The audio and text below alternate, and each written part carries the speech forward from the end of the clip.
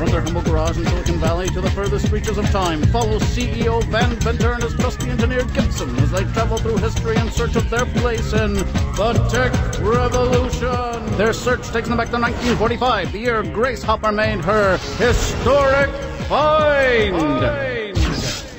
There she is, Van. Grace Hopper, the gutsy Navy engineer who pioneered COBOL, the first computer language. Yes, but where is our historical memento? She's about to find it. What do we have here? What does she find? Gold? Sasquatch? The golden Sasquatch? Shh! A bug? How can we sell a bug? Van, that moth Grace Hopper just found is regarded by many as the first computer bug. You mean the first bug was a bug? Then that moth must be worth... let me see, 1, 2, 3, 4, 5, carry the bug deck. I can't count that high! Excuse me. Look, a technical oversight! Where?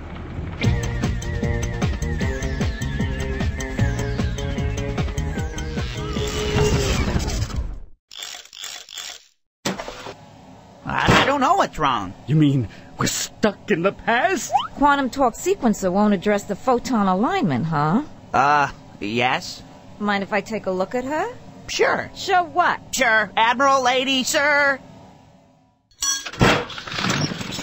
It seems your problem was, Thank you for your help, but we don't have time for your folksy and no doubt charming explanation. Good day. Let's see our little moneymaker, Van. Sure. Here's our little jib. Where'd it go? Now how did you get out of my notebook and into their wave oscillator?